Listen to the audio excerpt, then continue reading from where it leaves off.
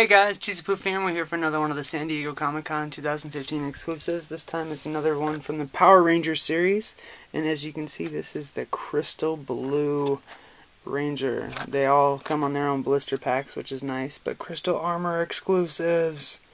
So, Blue Ranger was most people's least favorite, but he is a Triceraton and all that. You can see Joe Allard right there, and I got him to sign that as well.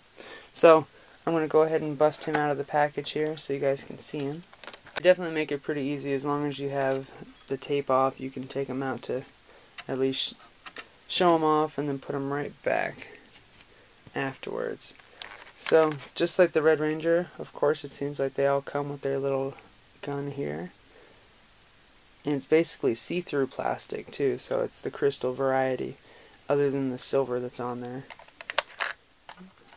Here's Blue's weapon, his little staff. He's got both sides hooked up together, so you can see all that.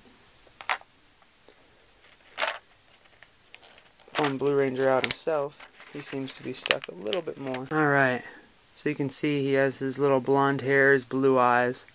It's almost like most of the heads are slightly similar, but of course painted accordingly in his blue body, so it's like that crystal see-through blue that you can see, so that's pretty sweet.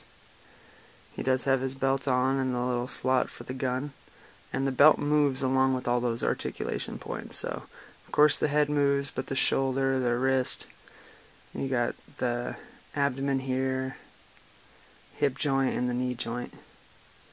Such an awesome figure. Of course, here's the Triceraton helmet. And look at that shiny blue and that silver, the way it counteracts. It does have that little shiny gold as well. So nice. I will go ahead and put that on just so you guys can see that up close too. Look how awesome the Blue Ranger looks. Once you put that mask on, they all look so cool. Such a nice looking figure though. There you go.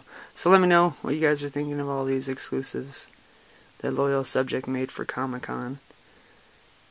They're so sweet. That's it for this time. Hope you guys enjoy it, and I'll see you later.